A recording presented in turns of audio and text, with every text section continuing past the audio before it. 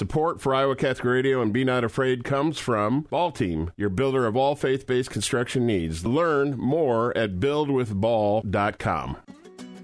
Now, hear the good news and be not afraid. Good morning. Welcome to Be Not Afraid, Iowa Catholic Radio. Good morning, Father. Good morning, Father. Let us begin. In the name of the Father, and the Son, and the Holy Spirit. Amen. Almighty and merciful God, may no earthly undertaking hinder those who set out in haste to meet your Son, but may our learning of heaven wisdom grant us admittance to his company. Through our Lord Jesus Christ, your Son, who lives and reigns with you in the unity of the Holy Spirit, God, forever and ever. And the Father, and the Son, and the Holy Spirit. Amen. It's very interesting that many symbols that we have in our churches for this season. Advent, obviously, purple color, that is related to Lent season. And also we had Advent wreath. Why we have Advent wreath? So Advent wreaths are actually one of the newer features of sort of church life. The way we have them now it only goes back like maybe 150 years. Like this is not some deep-rooted ancient tradition exactly. But the use of wreaths, like in general, both in church and in kind of devotional things and whatever, that does go way back. So you'll sometimes hear Lutherans try and lay claim to the Advent wreath because there was a Lutheran pastor in Germany who initiated the first sale of them that we know of. I'm not trying to make that sound more mercenary than it is. That's just the only reason we know about it is because he sold them to the families of the parish as a way to help them mark the days coming up to Christmas. But the use of wreaths with candles is certainly older and was probably used to mark off the days. But more likely than not, the original Advent wreath had 6 candles on it because Advent used to be 6 weeks long to match with Lent. Okay. I mean, respectfully, to don't hurt any our non-Catholic Christian denomination, why Lutherans have been intervening in that because process? Because it was one of their guys that marketed them, so that's good. But it's also because of the traditional shape that the wreath is taken. So it's usually drawn from a fir or an evergreen tree or a spruce, and those are trees that are native to that part of Europe. What about Christmas tree? Yeah, so the Christmas tree has an independent origin. That's distinct. And it's related to the Jesse tree, which did not originally look like the same tree. So what all of this are different ways of people marking time in preparation for a big feast or event. And so we utilize the shape of the traditions that we've been given, and perhaps modify if it comes to make sense. Let's say a national disaster was to happen the day before Our Lady of Guadalupe. Correct. That would necessarily change the way that we experience Advent and Our Lady of Guadalupe from here on out. Like we would just have to take it. You'd have to mark a different day on the calendar or something, right? So the same kind of thing is how we've got these traditions. So we receive the tradition that we've got, and we use it fundamentally to focus our heads and our hearts and even our feelings as we prepare for his coming at the great feast. At the beginning of our segment, I mentioned to you that this kind of decoration and liturgical items add to the formal decoration of the church. Some people asking if it's polite or liturgical valid to use the Christmas tree at the altar, like Advent wreath, for instance, or Nativity, for instance. I mean, there's very little directives as to what kind of plants you can have in the sanctuary, and that's because, understandably, different plants would be available in different parts of the world. Okay.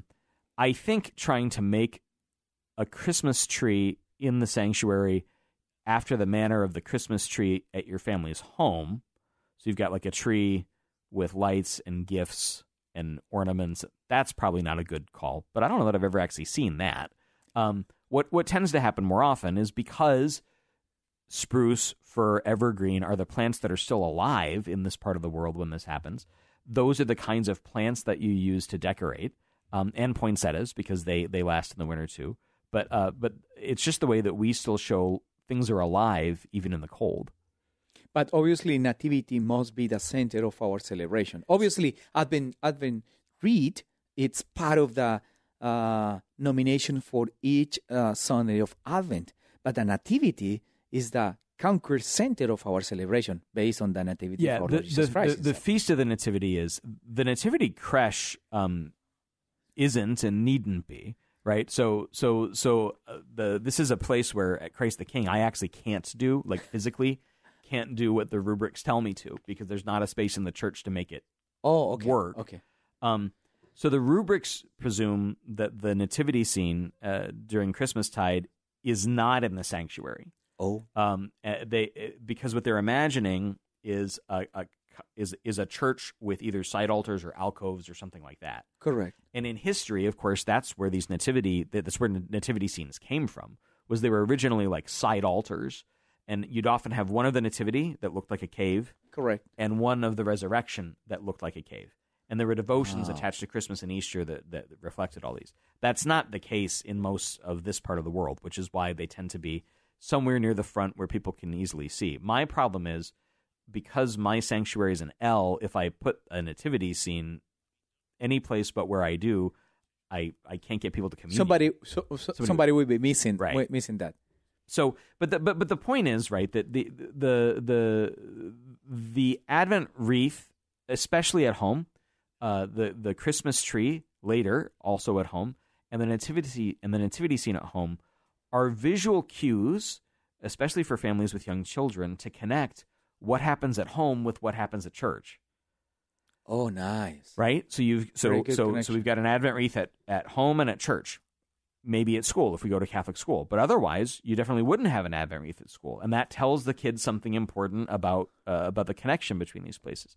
Christmas tree at church, Christmas tree at home, nativity scene at church, nativity scene at home. Like what we do at church and what we do at home are meant to be in sync, and not the other way around. Another very interesting detail is not only 4 purple candles, so we have 3 purple and 1 pink. Mm-hmm. So the rose candle, of course, because Advent parallels Lent here, you've got a rose Sunday.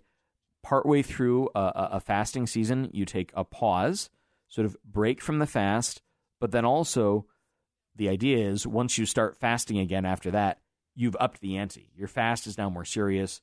I'm now like game face on, ready to charge toward whatever the feast is that I'm preparing for. Iowa Catholic Radio, be not afraid. Support for Iowa Catholic Radio comes from Fitness by Design, your neighborhood fitness studio, located in Des Moines, offering PH or fitness classes, private and semi-private training, Beamer, and massage. Learn more at fitnessbydesignDM.com, 515-770-3844. Support for Iowa Catholic Radio comes from Caldwell Parish Funeral Home and Crematory. Caldwell Parish offers services that are unique to the individual while following the Catholic funeral rites. Caldwell Parish Funeral Home and Crematory, Des Moines' only Catholic-owned and operated funeral home. Support for Iowa Catholic Radio provided by Mercy College of Health Sciences, where you can chart your course for more. Mercy College provides unparalleled clinical rotations, hands-on learning, accelerated education, and flexible schedules. Since 1899, Mercy College has been transforming students into healthcare professionals. Guided by Catholic values, our faculty put classroom theory into practice. Students are prepared for roles in service and leadership throughout their own careers. Learn more at mchs.edu. Mercy College of Health Sciences, mchs.edu. Support for Iowa Catholic Radio comes from Westgate Dental, offering cosmetic, family, implant, and general dentistry. Located at 1073rd Street, Suite 1 in West Des Moines, just behind Dowling Catholic High School. Learn more at westgatedentalia.com. Thank you to our business partner, McDonald Imaging Solutions. Family-owned, Marty and his son Caleb McDonald offered branded corporate apparel, logoed promotional products, marketing solutions, and printed items. Learn more at McDonaldImagingSolutions.com.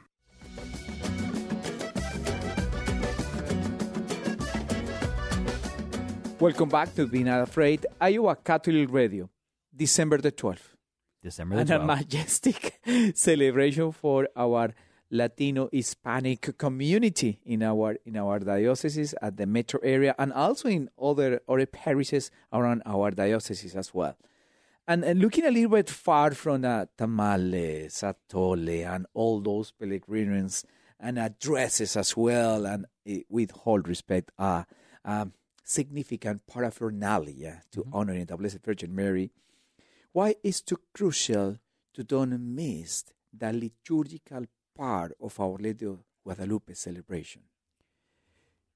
You know, when the church adds a feast to her calendar or sort of adopts into the liturgy a practice already existent or part of like a local tradition, but makes it part of the universal church, it becomes part of the universal church. So the way the church prays on the Feast of Our Lady of Guadalupe is not only important to Hispanic Americans or exclusively. It's reflective of the church's teaching for the whole church, and is especially important for us in the Americas, because as you, pastor of Our Lady of the Americas, know well, in the visions of Guadalupe, Our Lady dedicated herself to us in a very special way, and so we have and continue to dedicate ourselves to her. And this is a very notorious clarification, especially to don't create a separate celebration for cultural reasons. It's more ecclesiastical celebration that looking for the common good and the spirit of community through the eyes present, obviously, from Our Lady of Guadalupe. Yeah, you know, the goal here should not be, and I've worked hard at my parish this way, I know you have too at yours, that Our Lady of Guadalupe is the Hispanic celebration. The church celebrates Our Lady of Guadalupe. This is an important feast day for Hispanics, just like St. Patrick's Day remains an important feast day for Irish people. And so just like they have Mass at the cathedral before the big parade, so we have Mass at the cathedral and a big parade. I mean, like but you know, you would be very welcome to the St. Patrick's Day parade in March, Father, and so all of our families should feel very, very welcome at our Guadalupe celebrations as well. So let us move into the Eucharistic prayer, especially in the preface for this time, and had been using the same, the Lord be with you, lift up your hearts, let us give thanks to the Lord our God. Right. So for our listeners, the preface is that part of the Mass that the priest says right after that dialogue Father just recited for us, right? The Lord be with you and with your spirit, lift up your hearts, let us give thanks to the Lord our God. And the preface typically best distills the content of what we're celebrating, the sort of the feast of the day. Even during ordinary time, the prefaces are the prayers that are most closely aligned, say, with the readings, not necessarily the collect and the post-communion. And so these are important prayers. If you want to understand what the church wants on a Sunday or on a feast day, look at the preface. And so we have the preface of Our Lady of Guadalupe. And this is very important because most of the other feasts of Our Lady just have a generic thing about Mary. It's not specific. But the church adopted into her prayer this very specific prayer to God in celebration of the visions at the Tepeyac because it has something important to say to the whole church. So the preface always begins, the priest picks up from where we leave off. Let us give thanks to the Lord our God. It is right and just. It is truly right and just, our duty and our salvation, always and everywhere to give you thanks, Lord, Holy Father, Almighty and eternal God, through Christ our Lord. For in your great generosity, in your great goodness, you desired that your mother, under the title of Guadalupe, would be in a special way our mother, our refuge, and Our Lady, right? And ours. The emphasis here is on the personal here. Our Lady, our refuge, alive presence, is present and alive in the history of your people. So Mary is not dead. Mary is alive. And she lives in your people under this title, Our Lady of Guadalupe.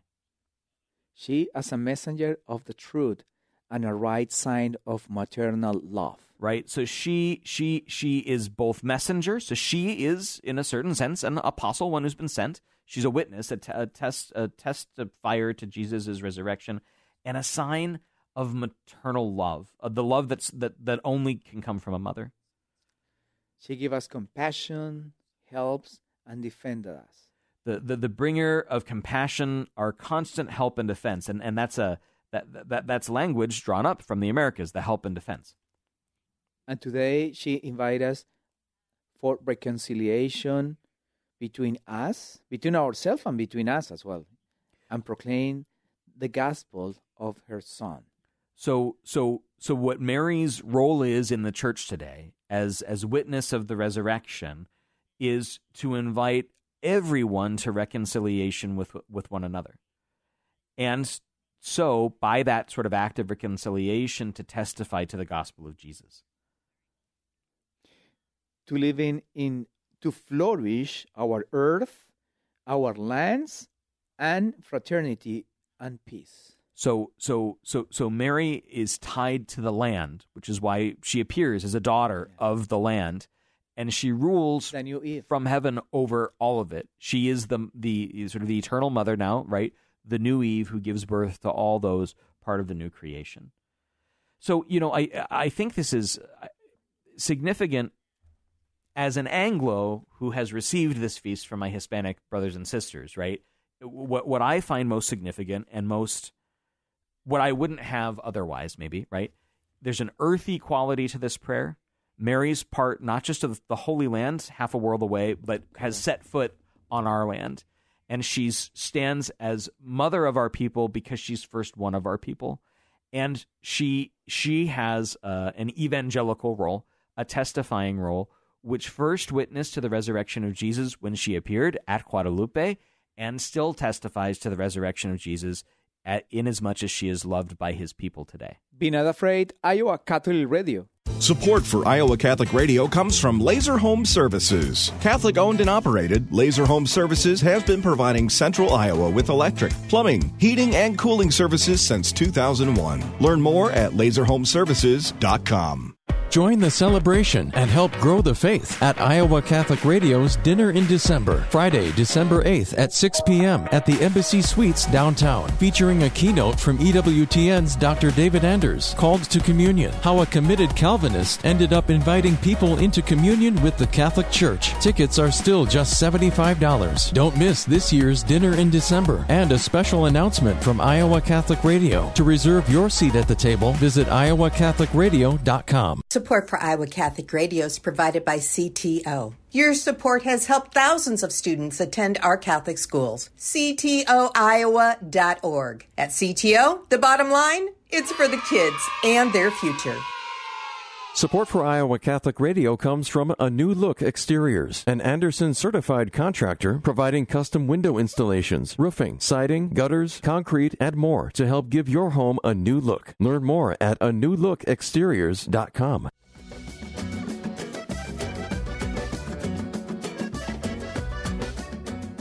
Welcome back to Be Not Afraid, Iowa Catholic Radio. In the same context, in the Advent season, we back again to in this second Sunday, about the first reading from the book of the prophet Isaiah, chapter 40, verses 1 to 5, 9 to 11.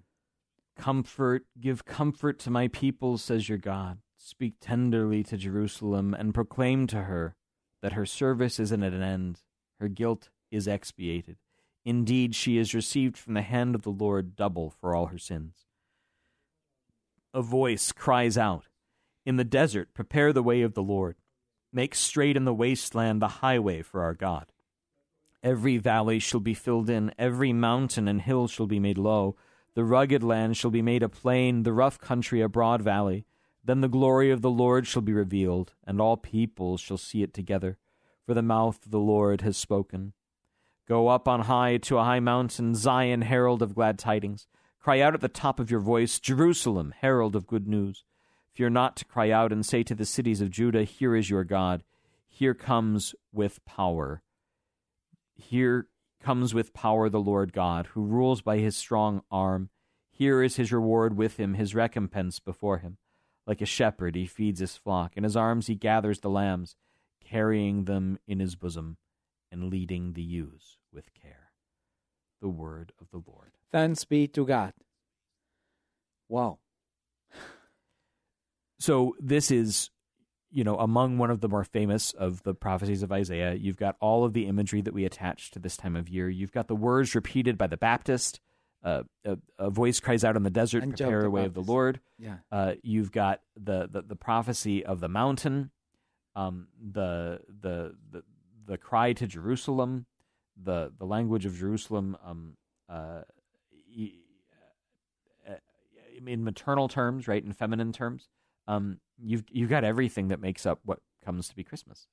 And Father, in the first paragraph, give comfort to my people. Second one, a voice cries out in the desert, prepare the way of the Lord. And the third paragraph, go up into the high mountain.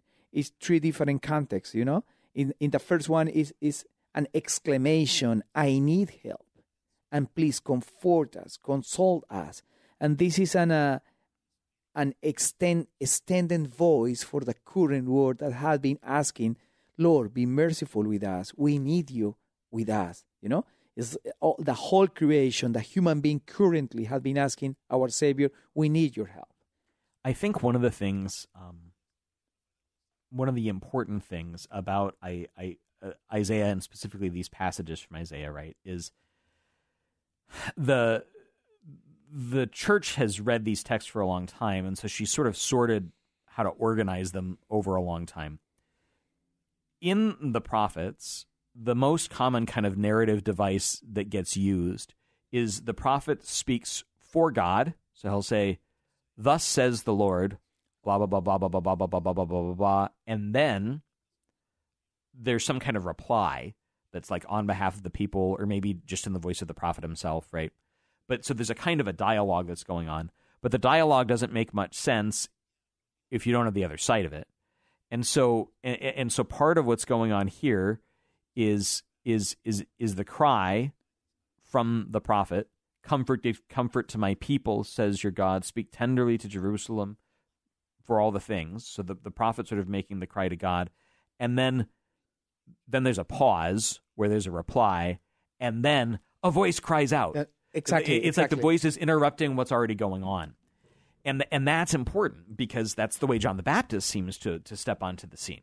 There's all this other stuff happening that looks mostly like it's about the nation, about the country, and then a voice interrupts them all. And broke the silence, broke the indifference to say, prepare the way of the Lord. Cry out, prepare the way of the Lord. And what looks at the beginning like it might just be an incidental character who wouldn't have anything to do in this battle going on between the Romans and the Herods and the Herodians and the Sadducees, the people that make up sort of the social thing. This crazy person outside of town shouting, and he winds up being so important the king has to have him killed. Right.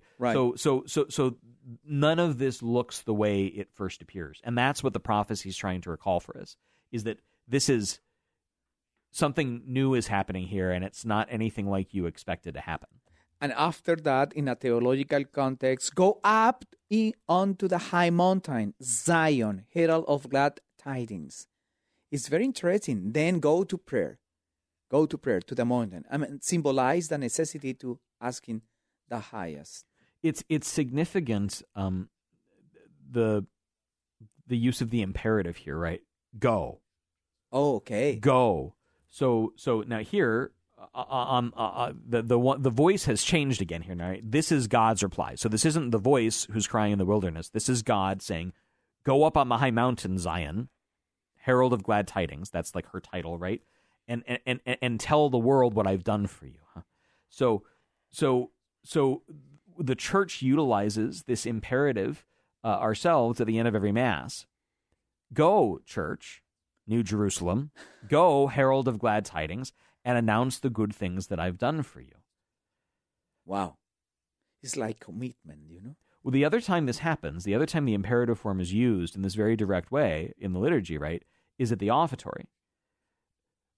Orate fratres, orate hermanos, pray, friends.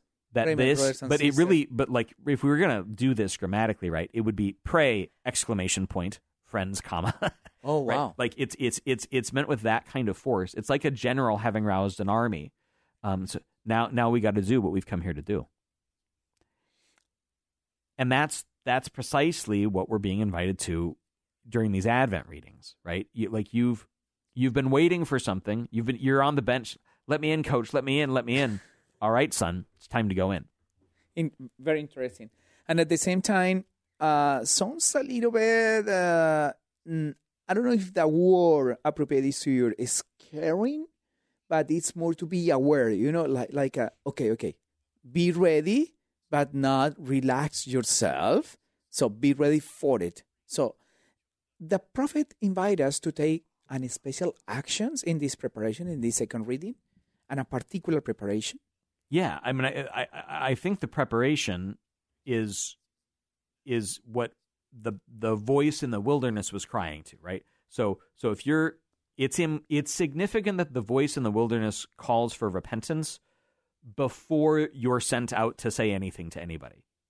Wow. So which is why we get John the Baptist. Before to point in somebody.